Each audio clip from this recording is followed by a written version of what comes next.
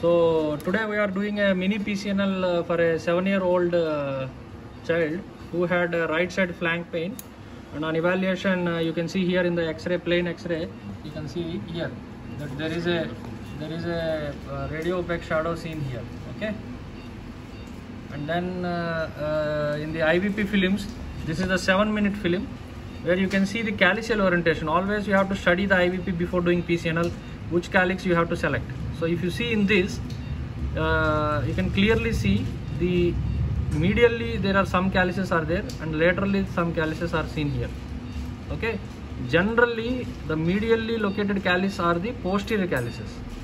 So since they are angled at an angle of 30 degrees with the coronal plane, so you see these calyx to be oriented medially. Now if you go on to the next film, here you see the same medial calyces are seen, and also you see the lateral calyces. Now how to confirm whether that is a posterior calyx or not? So the only way to confirm it is by turning the patient in prone position. So once the child turns into prone position, the medial calyces, which are considered the posterior calyx, they become lighter in a prone film because the contrast is now in a non-dependent position, so the calyx becomes lighter. Now you see in the right film here, this is 30-minute prone.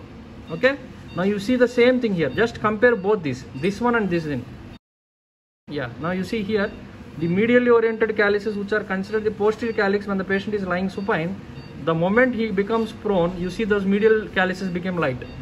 So that means these two calyces which you are seeing are the posterior calyces. So, and this is a mid posterior calyx, and this would be the posterior inferior calyx. So what my target is to puncture this calyx, because this is a pelvic stone which you are seeing in this case.